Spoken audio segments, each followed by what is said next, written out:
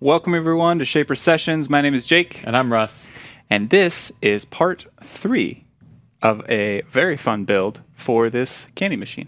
Yeah, so you can see over the last 2 shows, this is as far as we've gotten. We've done a lot of flat routing of plywood. We did some routing of plastics, acrylic specifically, on our last show. And today we're bringing it all together with a couple more parts, pretty lightweight stuff that we need to cut, though, on Workstation. Yeah. So this is going to be a little bit of a conceptual leap, but I think we've prepared you all for this with the fundamentals. It's going to be kind of light on cutting today, but we are going to hit some of the more heady conceptual stuff, like gridding, like repeatable vertical work holding, and how to do small parts, and even return to small parts after you've maybe cut some features of them. Maybe you want to come back and add a couple features, which is what we're going to show today. Yeah. We're also going to touch a little bit more on Studio and show off a couple of cool features that we didn't touch on last show. Yeah. Okay. And very important. So we're trying to bring the energy up for this one. Okay. This is our 100th session. So we wanted to thank you all so much for just coming on this journey with us. We spent some time today and watched some of the earlier shows. Man. Anyone that really sat through that sound quality, the camera quality, good on you. Hopefully it's gotten a lot better over the years. And you can see a big transformation in Jake's hairstyles. Yes. Okay, so it's our 100th session. To celebrate, we're doing a really big giveaway for our live viewers today. We're giving away 5 trace kits at the end of the show. We always do this giveaway with our Q&A section. So my request for you all today is just, let's pad this out a little bit. We don't want to give away 5 back-to-back. That would be pretty fun, actually, if we did. But we want questions, okay? That's what I'm asking for. We want questions. Type those questions into the chat on your computer or on your phone, however you're watching this. Ted's going to send those questions to us at the end of the show, and we're going to answer those live, and we're going to sprinkle those 5 trace giveaways in between. If you're so far out of the loop, what the heck is trace? We've got one right behind us. This is trace. If you're new to making digital files for digital fabrication, like with Origin, like for a laser cutter, like for a vinyl cutter, all this stuff, trace lets you go from just a sketch, like a hand-drawn sketch, to a digital cut file, a vector file, in seconds. Yep. Pretty fun. Very fun. Very fast. Very fast. And if you want to see that in action, we've done a bunch of shows on that in the past. Yeah. Last but not least, how do I enter the giveaway? That's with the poll question that's going to come up about halfway through the show. We're going to do our mid-show announcements. You're going to have some time to answer this poll question. And the poll question this week, you can mull it over in advance. We're considering starting a referrals program. And so the question is, if we were to offer a referrals program, what would you expect for referring a friend to Shaper? So think about that. And we'll pop that poll question up halfway through the show for our live viewers. Cool. Should we just get started? Let's get into it. Okay, so here's what we're doing today. We have this small piece here. We have this big piece here. All we need to do is add holes for the magnets. Let's show that off on the big candy machine that we've got finished from the other day. So in the top, overhead. Yeah, overhead's perfect. In the top, we've got these magnets. They hold the lid on. You might think, hey, why didn't you guys cut the magnets into this lid portion when we were doing all that flat work? Simple answer, we forgot. And I'm sure you forget things too sometimes in the shop. So we're going to show you how to come back to something that you've already cut and use grid to realign that work and basically add these features that we're missing. Yep. And then in the top of this piece, Jake spent the time to assemble this. We're going to talk about assembly of the whole project at the end of the show. But Jake took the time to glue this all up earlier today. And we need to cut those magnet holes in the top of this, which is something that you must do vertically on Workstation. So we're going to talk about Workstation, grid, small parts work holding, vertical work holding, and how to get kind of repeatable results with those things. Yep. Which is applicable to, sorry, I'm going to ramble just a little bit longer. That's okay. Applicable to like really fancy stuff like these tenons. Okay, Yeah. So that's the whole picture. Should we? Let's do it. Okay. Into First studio. step, yeah, into studio. So this is a bit of a rehash from last time, but I want to drive this home. You'll remember last time we talked about cutting this acrylic material to size on the table saw first, and then using grid, breaking out that design in Studio, and using grid to drop that design exactly on the material that was already the correct size to begin with. We kind of did that with this piece. Now, we didn't cut this on the table saw. We cut this with Origin, flat, out of plywood. But we want to do the same thing. We want to break this file out of the whole project on Studio. We want to send it over to Origin. And then we're going to be able to cut this, right? So we've got Studio queued up on the computer here. You know, the one thing that I didn't check, Jake, before the show, though, is this last little thing that gets me, is make sure that we are signed into the same account. It should be on my account over there, which we are not. Okay, I can sign into that in a second. But first, we're going to go over here into Studio, and we will import a file to start. So Studio, our simplified design tool for craftspeople. You've got a couple ways to bring designs in. If we have a design that we're already working on, like this candy machine, and we want to modify it, we're going to use this File Import button over here on the bottom left. So I'm going to click that.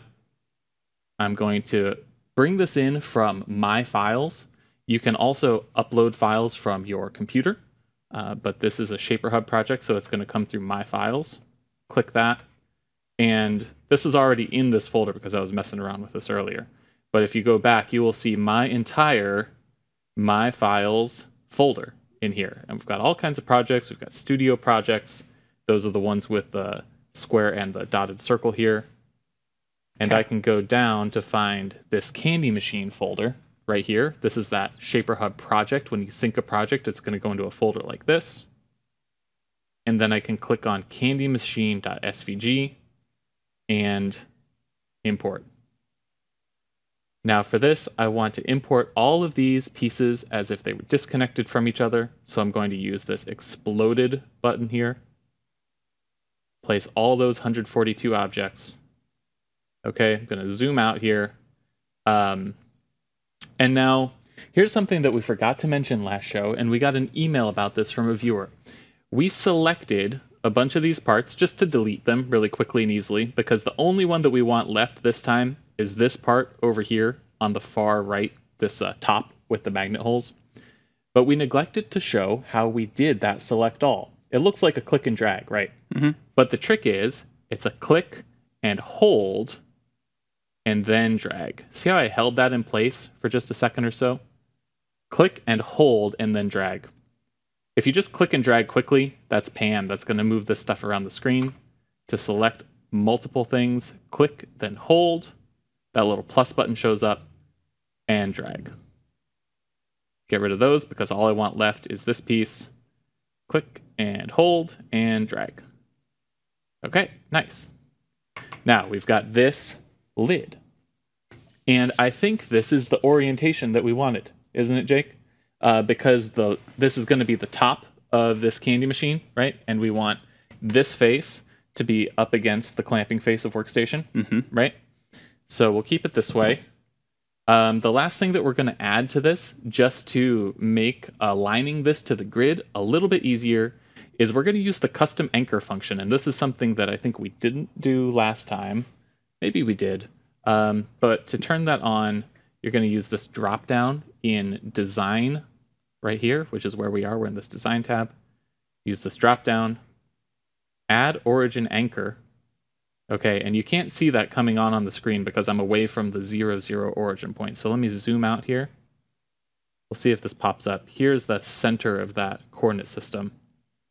There you go. So you see that custom anchor point comes in right there.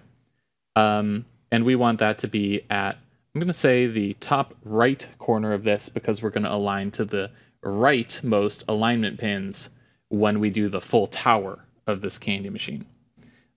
We have snap to grid turned on, so I'm going to select all of this again, and then just drag it around. We can see it snapping to that grid, and I'm just going to snap it right there to 0, 0 on that corner. And so what that custom anchor point means is when we bring this design into Origin, it's going to grab that anchor point first. You still have the option to choose any of the other anchor points on this part, but it's going to grab that custom anchor point first, which is especially handy for times when the custom anchor point's in a weird spot, like not a corner necessarily, right? I was just going to say that. Sorry, I'm talking too much. Feel free to cut me in off the zone at any time. Okay. I got the flow, Jake. Yeah. So one last thing I want to mention here is we've got these two circles. We don't know what size these are. The nice thing about Studio is that it's really easy to just click on these and see that these are 0.481 inches in diameter. I could change this on here. You know, we talked about doing this two ways before the show. We talked about doing this by changing it in Studio, or we talked about doing it with offsets on Origin. Why don't we do one of each? Is that going to be too confusing? No. Yeah, let's do one of each. So, all right. Remember this. I'm going to keep this circle as 0.481. Oh, here we go. Here's the way to do it. Okay. We do the lid with the circles at 0.5. We change them. I'm going to go back and change them back because we're going to need to realign this for the tower. Right. And we'll do that with offsets because that's a little bit more complicated. Right. So we're going to nice level it up. skill to have to be able to do on the fly. Nice skill to be able to do on the fly. So over here, to modify this, what I'm going to do is, back to the computer if you would, Goose, thanks. I'm going to make sure that I have the center anchor point selected because that's where the change is going to originate from. I want this to grow from the center, right? Okay, so we can stick on the computer here for a while. I can just resize that over here. So these are linked together, these two dimensions. That's what this little chain icon does. So when I change one, it's going to change both. I'm going to change that to 0.5. You can see that got just a little bit bigger. I'm going to do the same thing for this one. I'm going to do this at 0.5. That just got a little bit bigger. And now that should be good for our magnets. Yep. You know, I'm even going to say let's do 0.505. Because we're going to glue these in. They don't need to be like tenon perfect press fit, you know? We're going to glue these in. Let's give them a little bit of wiggle room. 0.505. Okay, now there's a part. It's titled Magnets. Everything that you do on Studio automatically synchronizes to your Shaper files. And so that's going to pop up on Origin over here. And now, Goose, I'm going to type in my password here. So high security, okay. Top secret. Password is password. It's not. Don't tell IT. Okay, nice. We're in. Thanks, cool. Jake, for queuing that up. No problem. And just to make sure that it is exactly where we thought it was, should be right there. Magnets. And you can even see the little red triangle, which is that custom anchor point. Nice. So let's go ahead and get set up for the cut. Okay, so while Jake's doing this, little overview, Workstation is our ultimate fixturing solution. We use it a lot for small parts and for vertical parts. For small parts, we use the shelf. So the shelf slides into those T-slots there. It's got this handle in the front that locks it in place. And then we just use double-sided tape to tape things to the top of the shelf. We use the support bar then to align the height of that part with the top of Workstation. Beautiful. So take this theory here, this whole process, and apply it to any odd-shaped material or odd thickness material, especially when you get down to that really thin stuff for inlays, 1/8-inch stock that you've resawn. This makes that an absolute dream. 100%. This is as opposed to setting up with like a huge sheet of plywood or like a huge sheet of like perfect thickness material for what we call the tape board method, right? Like we did in previous shows. Early days, I used to plane all my material to the thickness of whatever plywood we had around. That sounds horrendous. It was really annoying. That sounds horrendous. All right, I'm using a little double-sided tape. Probably too much for this application, but that's okay. Yeah, just a little bit works. And for this one, I would say we could slap this down at just like anywhere at any angle. We're not being precious about this because we're coming back to the part. We're using this grid to align to the part wherever we place it. And in the second half, when we do the vertical fixturing, we will like very carefully align to the locating features on Workstation itself. Yeah. I just naturally want to put it against the clamping face, but maybe, which we could do also. But maybe to prove the point, we'll put it slightly askew. Yeah, let's do that. I think that's fun. This exaggeration really drives home how grid works, I think. Yeah. And we're going to do everything by the books today, because we always do things by the books. Oh, yeah, always. And we're going to use the probe, which is the backside of the engraving bit, to create our grid. I will say, though, I do love books. Just to show that again, backside of the engraving bit, pointy side in, gives us a perfect 0.25 probe.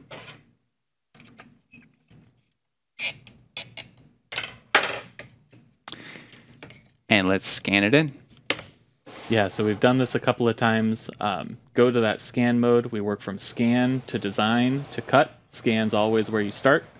Unless you're working with plate or something, that's a bit more of an advanced topic where you have reusable workspaces. But when in doubt, new scan, and that gives you a nice image of the piece that you're working on. So Jake just took a bunch of pictures, origin, crammed them all together, added them all together into one big picture, and now we can see this piece of wood that we're working on if you zoom out.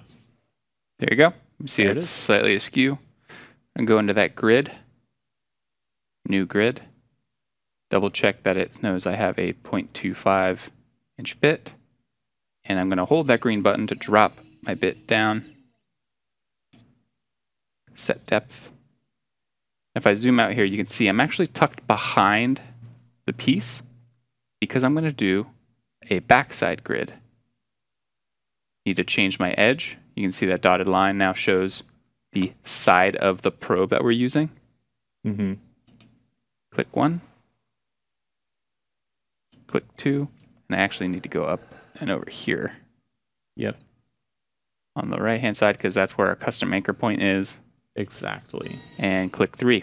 Yeah, the reason for this being that we want that 0, 0 point of the grid, that point where the X and Y axes intersect, to be the same corner that we put that custom anchor point, just for ease of placement. Yeah.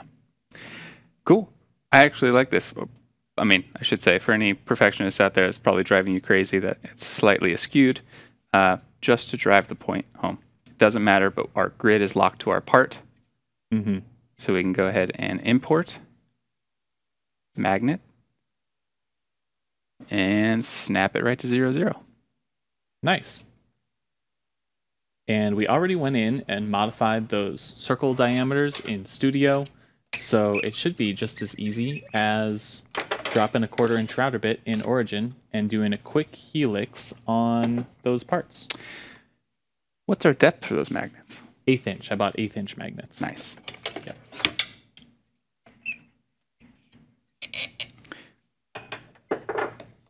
Okay. New bit in there. First thing we have to do is make sure that the bit size is correct, and we need to Z-touch. Especially on Workstation, I like to touch off, if possible, I like to touch off directly on the piece that we're cutting. Mm-hmm.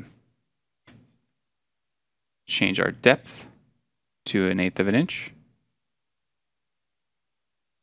And our offset, we're going so shallow, I'm just going to go to 0. Perfect. These are pockets. I can change those to an inside. Mm-hmm. And I could have changed that in Studio, but you don't get them all. Sometimes you miss one. Didn't realize that. On the next one, we'll go through plan and review. Cool. Cool. Well, this is going to be quick. This is going to be quick, everyone.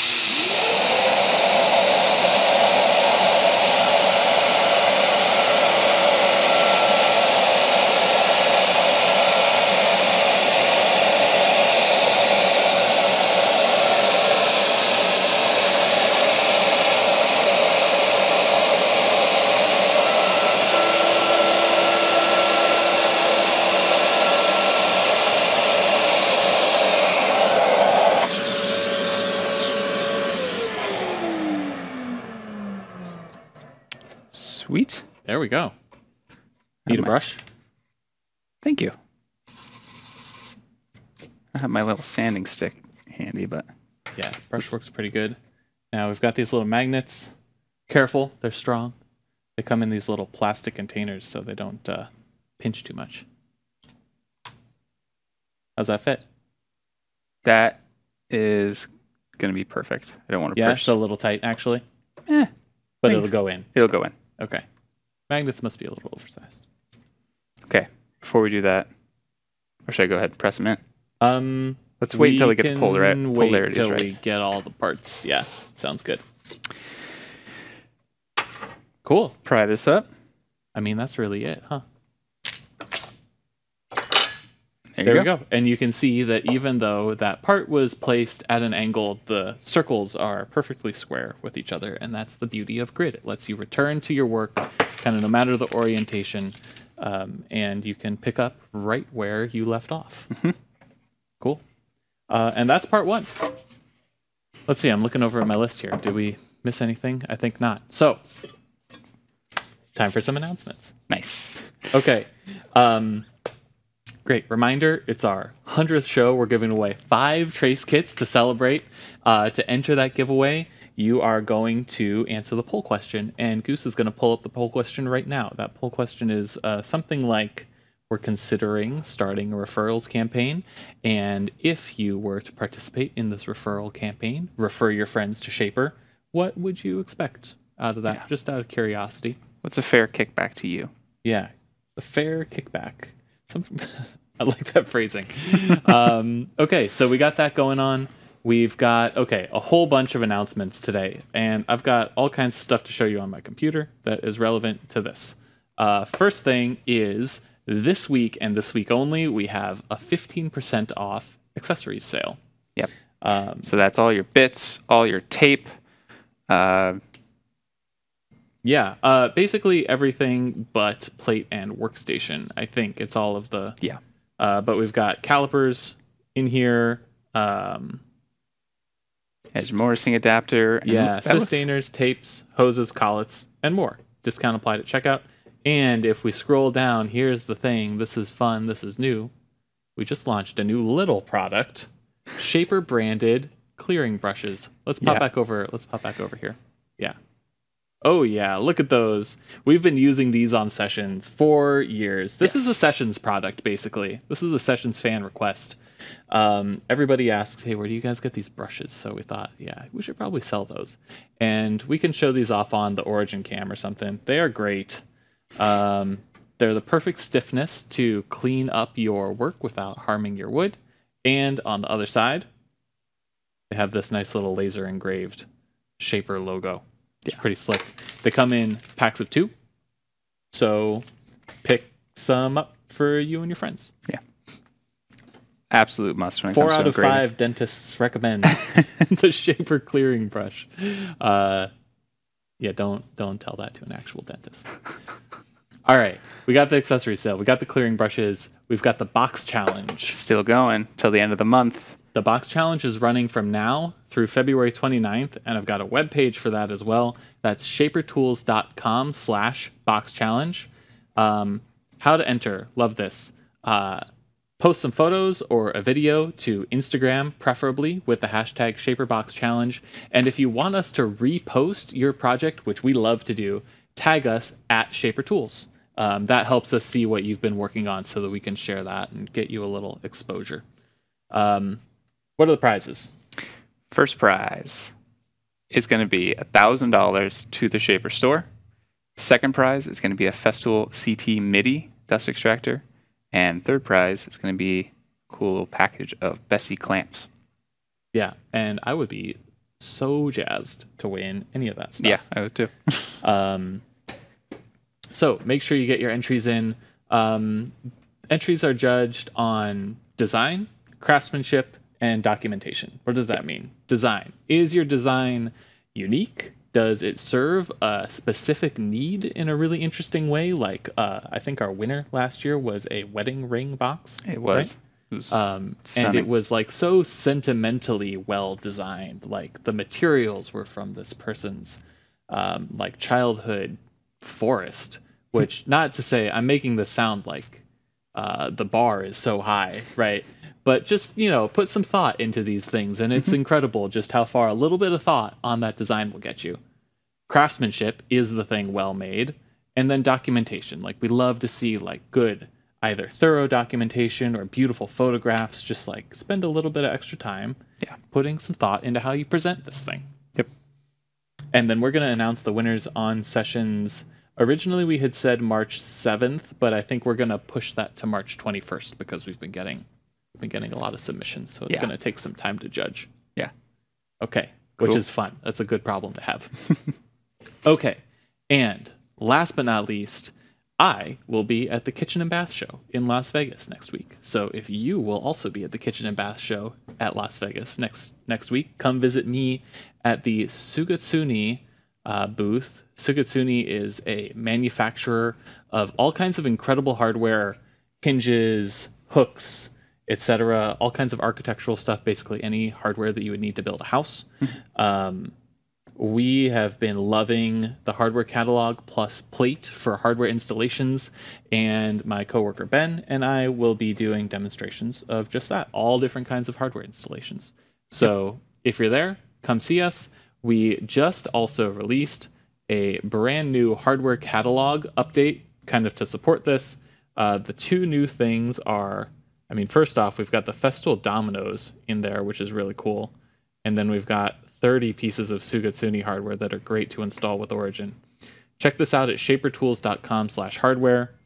And, if you've ever wondered, like, what's the best way to install a domino in the middle of a panel, Origin is actually like a real wizard at doing stuff like that. It can be really hard to align your domino machine in certain ways, and Origin can be really good with that. So use these pre-baked files to install dominoes with Origin. And then we've got all this Sugatsuni hardware that we just added. And my favorite are some of these recessed hooks. So these hooks fit in cool kind of mortised pockets, right? Mortised pockets with Origin. And a lot of these are soft close, just like the details of these hinges. They're retractable, soft close hooks. I was dreaming of like a cabin build out or like a tiny house where you've got this compact space. Check out their Everything's hooks. flush. Check out Or their boats, stuff. boat building. Boats. Yeah, boats is a big one. Okay, that was a lot of announcements. Cool. More than usual. That's all right. We, of course, have a shop tour for today, thanks to John. And let's go check out your shop. Let's roll the tape.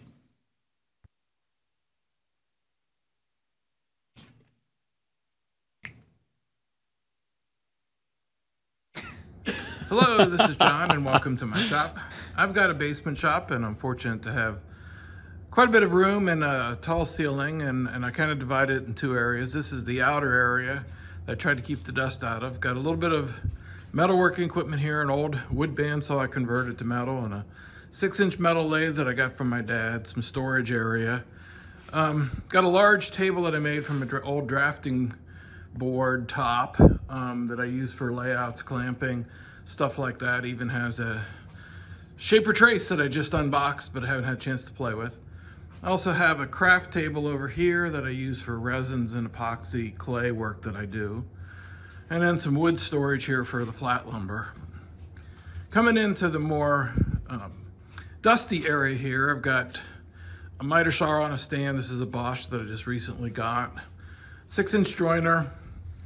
Got a Grizzly cabinet saw, a Grizzly belt sander. I've actually been mostly a wood turner for most of my life, and so this is like a 2 lathes. This is a small Jet 1014 that I use for little things, and then this corner of the shop is what I've devoted for the Shaper. I've got a plate and a workstation and a table I built. I've got dust collection from a Festool dust extractor, and I've kind of routed that up to the ceiling so that I can have the hose coming down and it's not dragging it out of the way.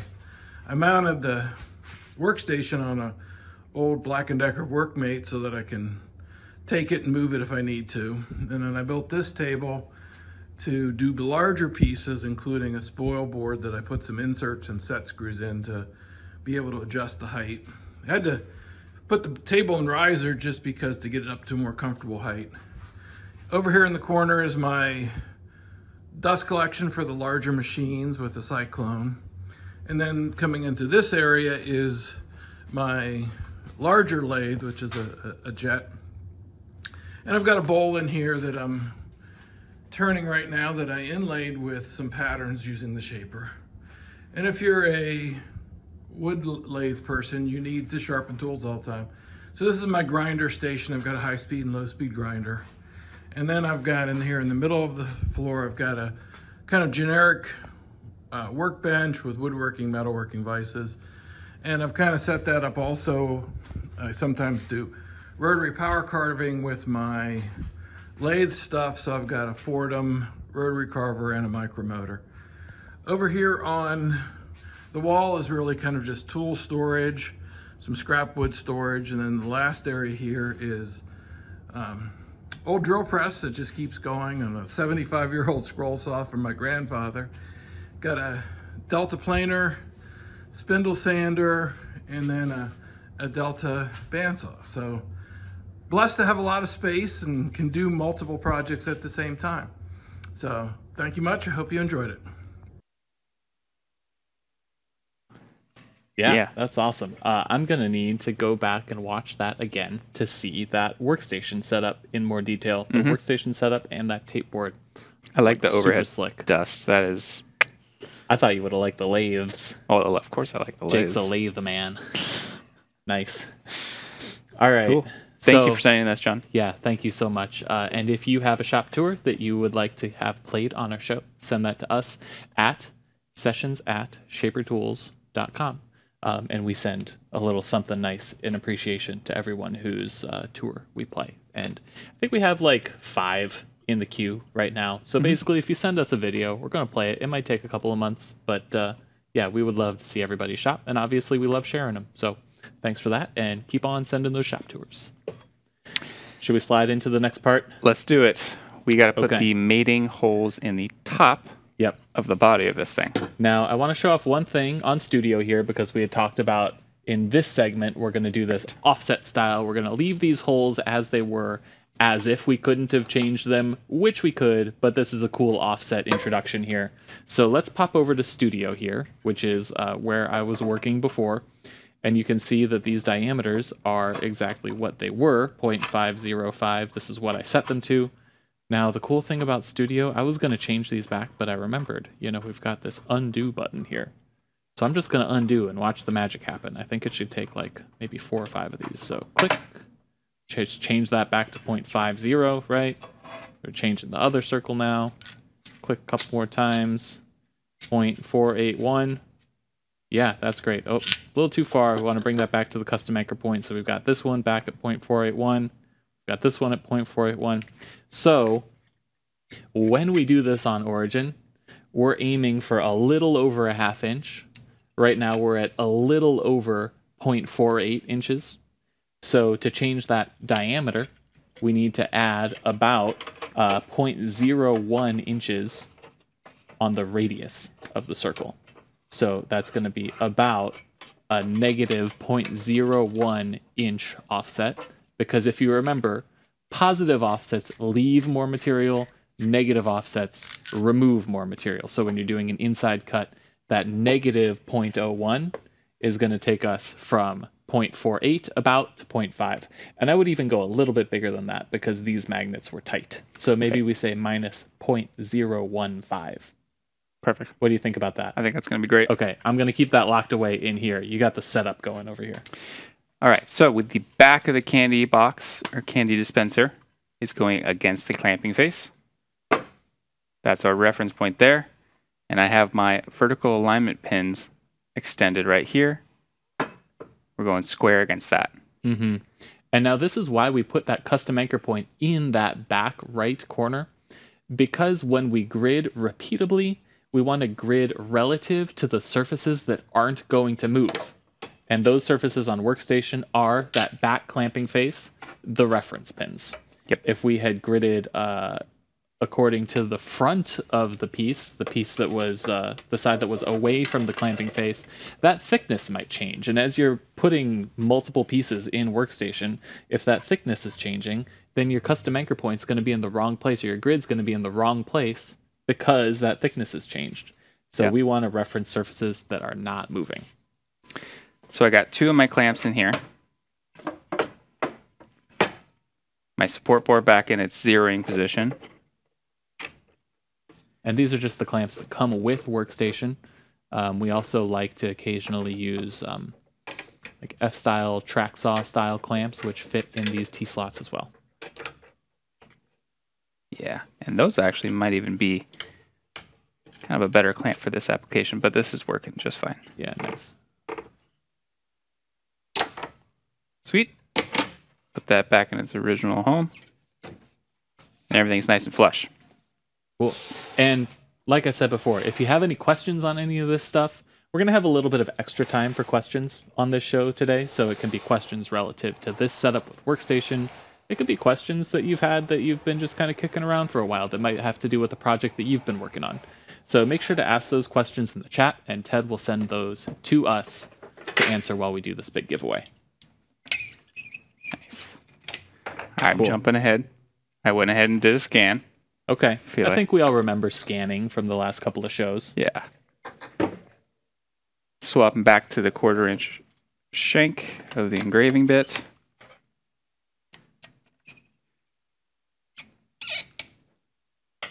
And gonna grit. Nice. So here I see the top of my part, grid, new grid, and I'm gonna drop it down over here. So here's the fun part. This piece is actually clamped up against our clamping face, so I don't need to touch off on the part. I can actually touch off, or probe rather, against the clamping face itself. It's the same surface. Same surface. So 1, tip it up, bring it over. 2, the only thing I need to do, because I'm between point 1 and 2, it assumes I want the middle, that dotted line is down the middle. I need to change that by hitting the edge button. And there we go. Sweet. And that looks very similar to the setup that we did on the shelf. Totally. Right. So importing should look very similar as well. Now, the reason that I wanted to do this is because I wanted to show that Studio is always synchronizing with Origin. So if you update something on Studio, Jake's re-importing this file. That new file is just synced right to Origin, ready to go. Yep. And this is going to be with those 0.48 inch holes that we'll use the offset with. Sweet. Swap back to my other cutter.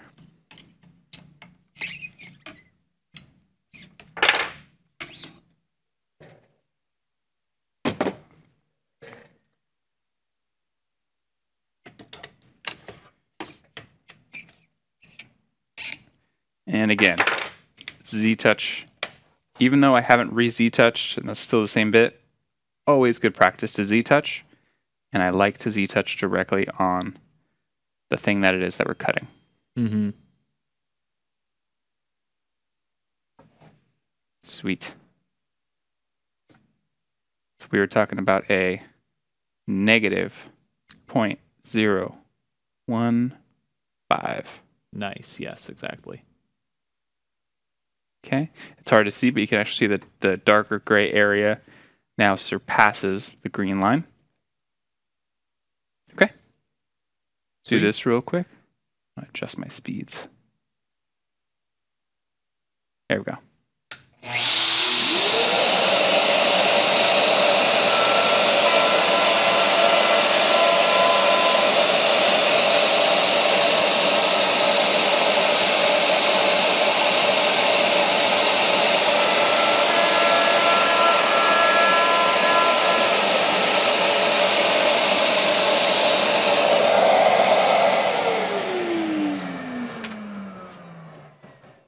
There we go.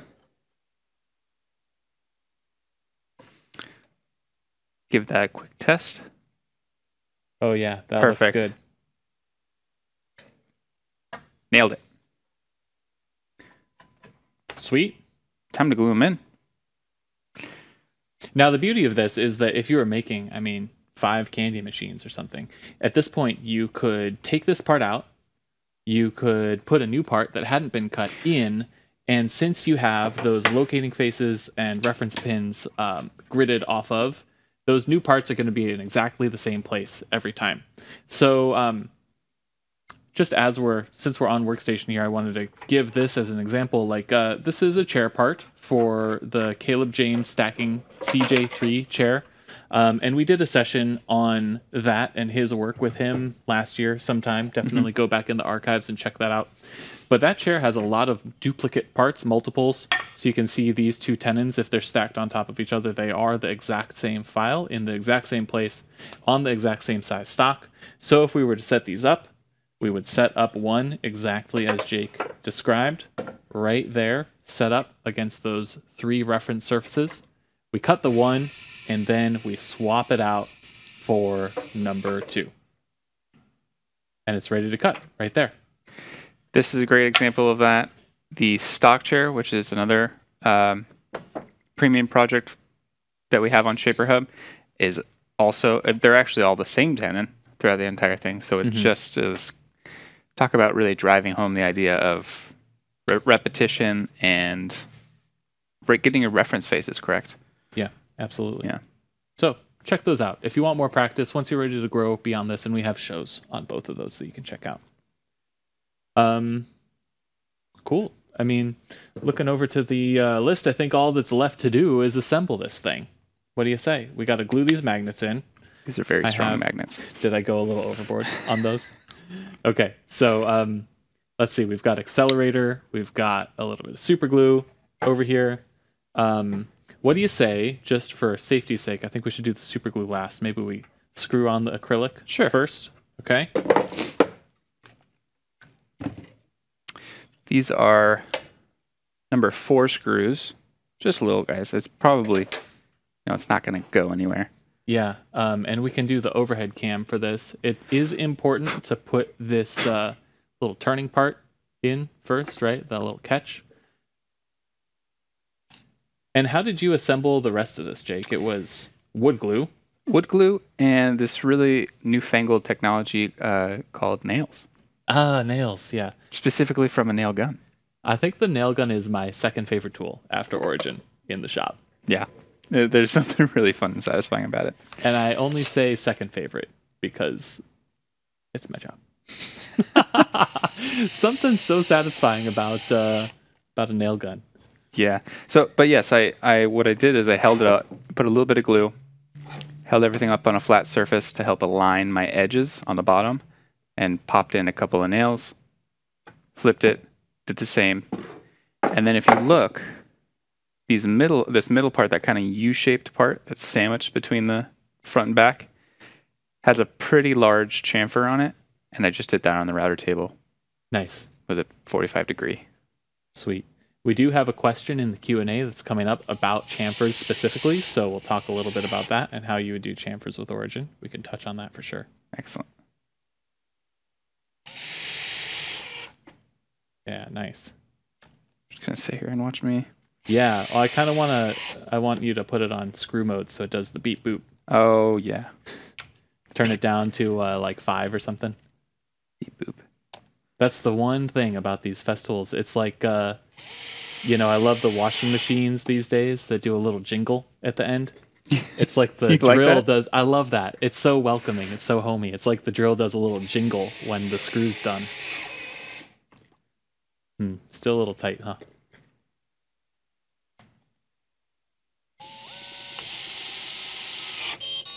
Haha, there we go. It's just how you know that it's done.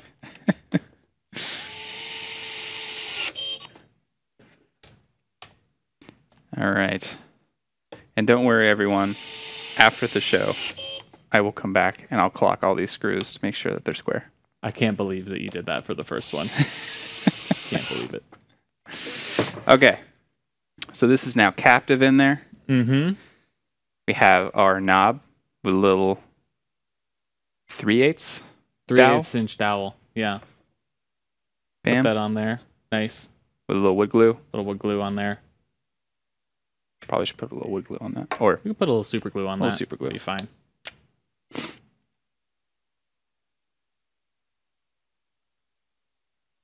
Nice. Beautiful. Give that a second to think about itself. And now the magnets. Now the magnets, okay, this is important. Magnets have polarity. You want a lid that stays together. You don't want a lid that forces itself apart, okay? So you got to think about that polarity. And the way that I like to do it is to make a matching pair of magnets, put one side in, and then kind of separate the magnets and... Whoa. Okay. Might be a little spicy on this one to do this technique. I'm doing exactly what you said. Oh, you're doing with the plastic thing. I'll just keep the plastics on. If you can see this maybe down here. One magnet is bare, one's still on its case, and I'm going to use these two to glue them in and then slide off the plastic magnet. And that should keep my polarity. Nice. Little bit of accelerator in there, and we're going to put the glue on the magnet itself, right? Yeah. So that when it hits that accelerator, then it cures instantly. If you're trying this at home, we strongly recommend rubber gloves. It's a good idea. It's enough for the magnets to stick to themselves. They don't need to stick to you two. You just slide that off. Perfect. Oh, gosh. Ha! And do you remember which direction the lid was on that? No, but I'll figure that out. Okay. I think the lid was up.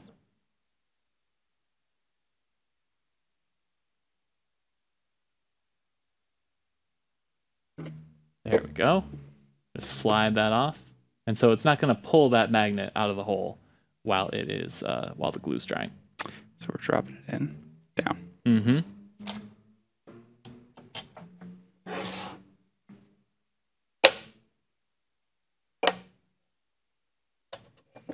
Little accelerator.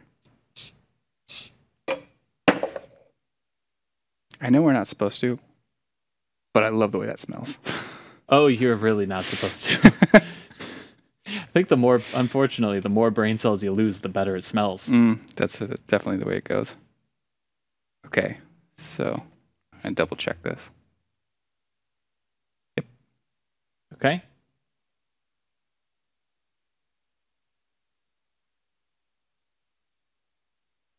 Silence on the floor. Perfect. That's a great fit. Wow, that's nice.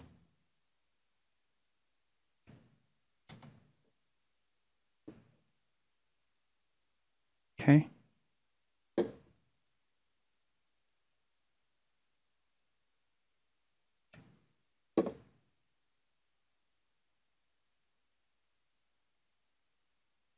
Bam. There we go. Okay.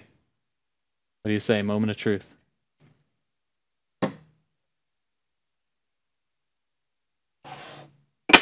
Whoa! Hey-ho. All right, great. Let's fill that sucker up. We got Skittles over here. Right here. Where did I put those? Oh, you put them in the bin. Nice. All right. Oh, boy.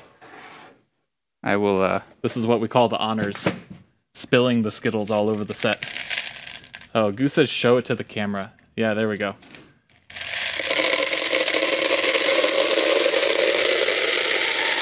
Yeah. There we go. Not bad. Not bad at all. Show that to the grandkids. A little bit of sawdust in your Skittles. Yeah. Dirt never hurt. That's what my gramps always said. I like that. All right, let's give it a quick test. Show it to the camera. There we go. Yeah. Hey. Hey. There you go. We're not going to subject you to the sounds of us eating. Yeah, I really had to fight that urge. Okay, great. Thank you so much, everybody, for joining us on this 3-part build. Yes. Thank you so much, everybody, for joining us for 100 sessions. Seriously. That's a lot. That's super cool. yeah. If you do happen to make this, send it to us. Send us pictures at sessions@shapertools.com. Yeah, just so we can see it. Yeah, or if you're the Instagram type, @ShaperTools. Yeah. Yeah. Thanks, everyone. See you next time. Bye. Bye.